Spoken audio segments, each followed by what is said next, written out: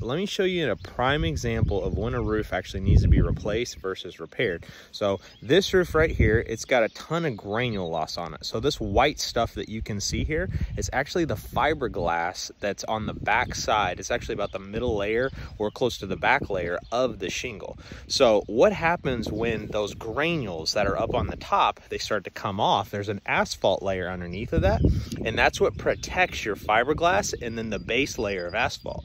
So this is a perfect example, and the reason why I wanted to do this video, because where the granules have come off on the top of the shingle, if we look here, we've got a shingle right there, but when we pick that shingle up, you can see that there's watermarks where the water has actually come through the back of the shingle and gone up underneath, and it's down here.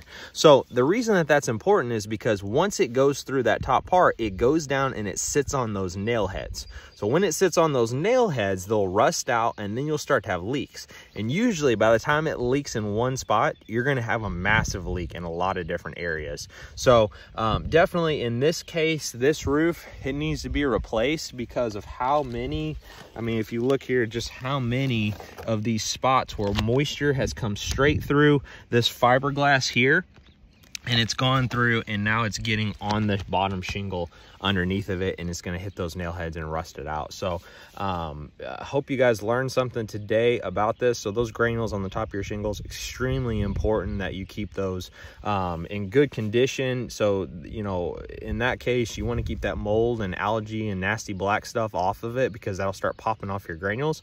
And then if you just have a really old roof, it may be time for a replacement. But if you call us at Andy's Roofing, we're going to come out, we're going to do an inspection like this. We're going to tell you exactly why your roof needs to be replaced, or if it just needs a repair. So reach out to us, we would appreciate it. Have a great day.